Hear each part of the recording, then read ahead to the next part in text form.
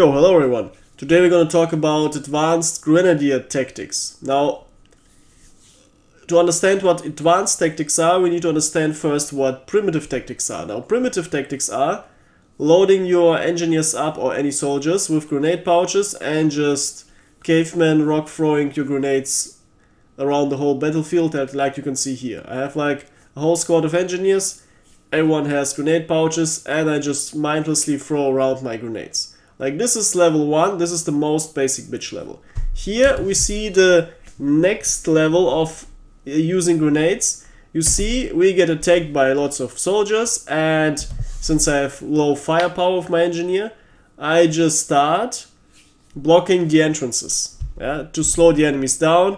And once they're slowed down, I start throwing grenades. And I see, alright, 4 kills, easy. Now, since we're getting flooded here too, we just bolt a bunch of them and the situation is easy. So these are the most basic ways of playing Grenadiers. Now let's learn about the advanced ways. Alright, now similar to this strategy, we have the basic blocking of enemies who are approaching. For example, here we lost the first objective and the enemies are spawning here and they're gonna flood us. Now what are we gonna do? First we throw a Molotov to block this area so they can't push us. And then what do we see? We try to kill them, flooding out, but they have a shield. Now shield means I can't kill them since they naturally spawn there. Also meaning they don't have a ready point here. Now what can I do? Very simple. I can just, well, load up a TNT and see, well, if they spawned like 10 seconds ago, or even if they spawned like 5 seconds ago, if I start cooking the TNT, there's a good chance it will explode perfectly in time that the shield is gone and I can actually kill them. So the combo of Molotovs plus explosives, extremely strong, like there's like infinite ways of how you can use them. And also, since we know the enemies are spawning here, we of course are gonna barb wire the entrance. Like after this I also went into the building and started barbing, but sadly the enemies ran out of lives. As you can see here, they still have 54 respawns, but after a couple of seconds they lost them all. If they still had 100, 200, they would have all spawned in the barbed wire that I was building, giving us like the biggest fun. But still, even here, slowing their aggression, also possibly making them spawn into the fire from the Molotov is very potent. Alright, now here we have another problem. You see, I was building stuff. I was building tank blockers to protect my rally point, and then we see a big group of enemies approaching. Now obviously I can't kill them all myself with the engineer, but what I can do is I can throw a Molotov into this group, and what happens exactly, the group gets slowed down. The group can't run around anymore, and if the group can't run away anymore, you just throw a TNT since they can't run away, and guess what? They all die. So Molotovs are basically a force multiplier that no matter how many enemies you are against, you can slow them down and deal damage to them, and then you can just finish them off with a TNT. Now once you did this is the other side of the map, basically like 50 meters away. Once we cleared them out, I ran to the other side and built a little position. Now this position here has the advantage of this giant metal tower on the right side, from which nothing can damage me, not even tank hits.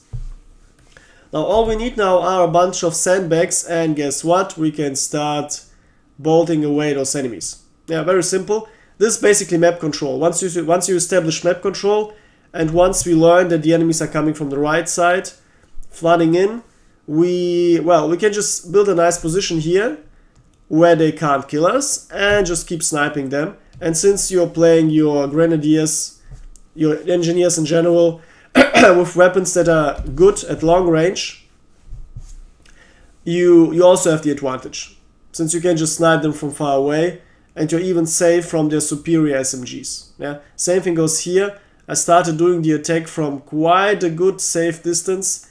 Obviously you're limited by the amount of range of your grenades, but here we have a perfect range. Here we have a perfect range. We're playing against Soviets, so they're gonna have PPDs and PPSHs. Now this also shows why you shouldn't use semi-autos on your engineers. Guess what? It doesn't matter if you have the best semi-auto in the game. Even a starter SMG is gonna kill you on short range. So it's like semi-autos don't make sense anymore because bolt actions are way superior. Bolt actions are the best thing on long range and still good or great at mid range. And if you're really good with them, they're also good to great at short range. Semi-autos are just basically weak at well, they're basically weak at everything. They don't really have any advantages anymore, especially if you take into account the enemy's weapons. So yeah, like bolt actions make this whole strategy much stronger overall. Another way to establish map control is obviously by defense. Now here we are on the second objective in Monastery and we're defending it.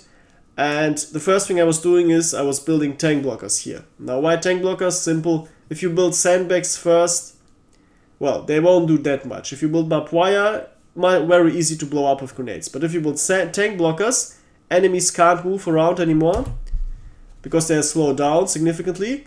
Our soldiers can hide behind them and they're protecting us from shrapnel and even from tank shots. Yeah, so they're like the basic skeleton that you build up to have a good defense, and then you can build sandbags and barbed wire around them. Now, this is only viable if you have enough time, obviously, but yeah, if you plan well ahead, you're gonna have enough time. Now here in this particular case, what we see is, while I'm building, I see that there's a giant group of enemies coming. Yeah, you see I was trying to build a barbed wire, but 5 enemies, 6, 7, 8 enemies. Now, this obviously screams for a good Molotov, and you're throwing the Molotov, and since I know I'm gonna die anyway, I just threw quickly 2 more grenades. Now, 4 of them died, and other ones are still burning. Yeah, and now you see, well, guess what? Now basically every one of them died. Now, this is like an emergency button that you can use, and that's like extremely good on engineers. Once again, since we're here in the Grenadier Engineer fan club, you can do it with any soldier, but the other soldiers won't be able to build these tank blockers and to establish a good defense. So the great synergy is that this type of grenading is extremely potent on engineers specifically. I don't even try it out with other soldiers, because which soldier class would you give grenade pouches? Definitely not assaulters, because you're gonna run out of ammunition. Yeah, I know it's tempting to give an assaulter 3 impact grenades, but guess what? I'd rather have lots of ammunition than a couple impact grenades. Yeah, especially the better the weapon is. Now, by the way, if you have low-level assaulters, or low-level soldiers in general, grenade pouches are actually a good idea. But guess what? You won't have big grenade pouches if you're low level. So, like, even then the incentive isn't quite there. Now, if you have machine gunners, well, obviously dual-wielding machine guns is better than giving them grenade pouches. If you have snipers, dual-wielding sniper rifles, or depending on the sniper rifle, giving them ammo pouches, once again better. Also, snipers are like the worst class for grenade pouches. Now, if you have riflemen, obviously dual-wielding grenade launchers is the best thing, so you have double the amount of grenades. Ironically, they have more grenades if they don't have grenade pouches. Yeah, so the only class, and the other class can't even use backpacks mostly. So the only class where it really makes sense to give them grenade pouches are engineers. And not only doesn't make sense due to the lack of alternatives, it also just covers up their weaknesses and multiplies their firepower immensely. And it synergizes extremely nicely with the stuff that you can build, as you can see here. You can also, for example, if I was under extreme heavy pressure, I would have built, or if I had an engineer squad, by the way, because this is a normal squad, I would have built an anti-air gun in this main door and kept shooting it. And once I see, oh wait, there are too many enemies there, they're gonna blow it up with TNT. All right.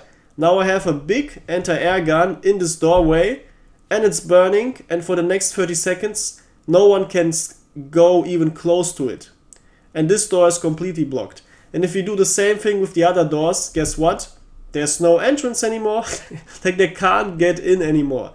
And if they try to destroy it somehow by pressing J, well, then I'm just gonna build one behind it. Or like build more tank blockers, so you can completely shut off anything with your engineers this way. And Molotovs are also once again extremely important, and the tank blockers too, because no matter how big the pressure of the enemies is, a good Molotov gives you about 30 seconds time. And in these 30 seconds you're gonna have lots of time to just build up a defense, to wait for your team to come, so you have more defenders, and also to annoy and mow down your enemies. As we can see here, synergizes also very well with your SMG soldiers on close range. Alright, now here we can see a whole sequence of capturing, attacking and defending with the Grenadier. Now first thing we're gonna do is, since we expect enemies there, we throw a Molotov to slow them down.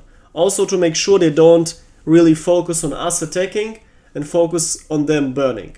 Now also we follow up with 2 TNTs. I could save one and check out the situation, but it's too risky, I just always throw all of them.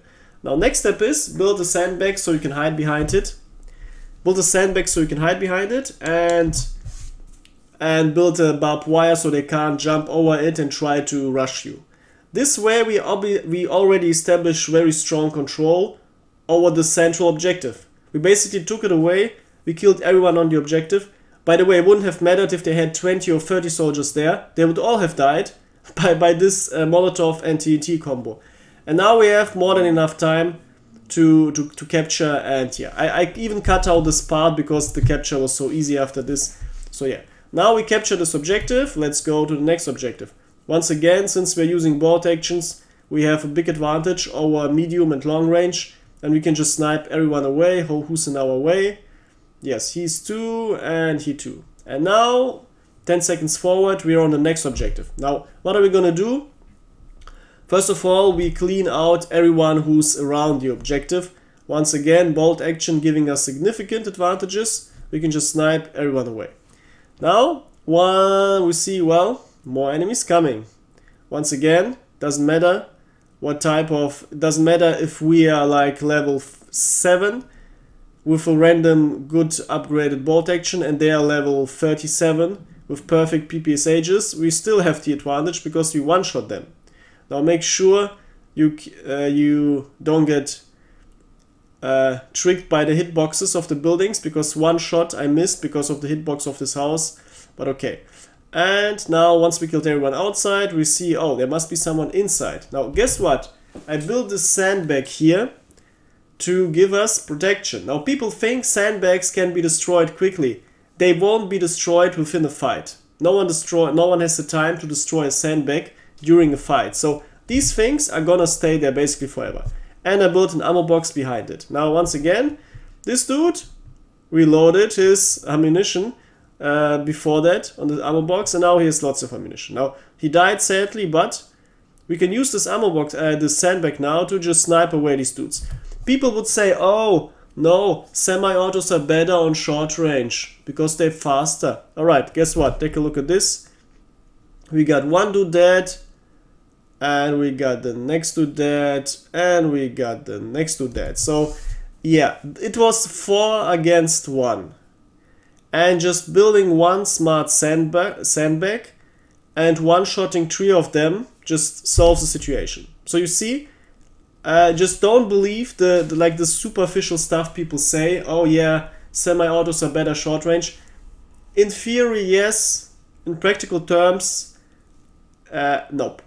Like in practice, if they were better, I would use them. I also tried it long enough, but I'd much rather have a really good bolt action than, then especially with a bayonet, than like a semi-auto rifle. Yeah, and in this case, semi-auto wouldn't have won me this fight, but this bolt action easily won me the fight. Alright, another very important task of Grenadiers is to destroy enemy tanks, obviously. And since they are basically the best, or depending on the power level of the anti-tank rifles, the second best class to blow up enemy tanks. Like, engineers are, until you get something like Panzerfaust, actually the best class to blow up enemy tanks and to handle them. So how are we gonna do that? Quite simple. Now we see, let's go back to the first one. Here we see the very simple case. You just grab an anti-tank mine, drop it in front of a tank, and hope it drives over it. Now you can start taunting it so it gets closer to you, and then it explodes. This is the very simple case. Now what about the harder case? Now here we have, well, we have a T-34. T-34s are very overpowered in Moscow because they're basically they're like a perfect tank. Extremely high offensive power, fast, and ridiculously strong armor. It's the only tank in Moscow that you can't blow up with one TNT. Sometimes they even survive 2 TNTs, which is ridiculous. So guess what? First I'm gonna drop a mine in front of him. And now, so he can't drive away, I'm gonna build a tank blocker behind him. Problem is, he was already driving away. Okay, let's build another one far behind. Oh, nice. He drove forward again. And we can build a tank blocker. And you see, damn, it works. Now, we basically trapped him. And he tried to go back and forth, but also to avoid enemy grenades and so on. Especially if he's surrounded by a group of soldiers. If he can't go backwards, he will obviously start going forward. Because you don't want to feel trapped, for psychological reasons alone. So you don't want to feel trapped. So what you do is you just try to escape quickly. Because he knows if anyone draws a TNT, I can't escape. And yeah, this is like the way. Don't expect, by the way, to have a perfect first tank blocker. It usually takes 2 if the tanks are moving around. Yeah, and yeah. Also, if you look at the video again, you will see that it wasn't my mine that blew him up. Sadly, it was a teammate's TNT. He didn't even drive forward enough. Yeah, that was sad, but still it works out. Doesn't matter if it's TNT, if it's your TNT, or if it's your mine, or if it's a random TNT.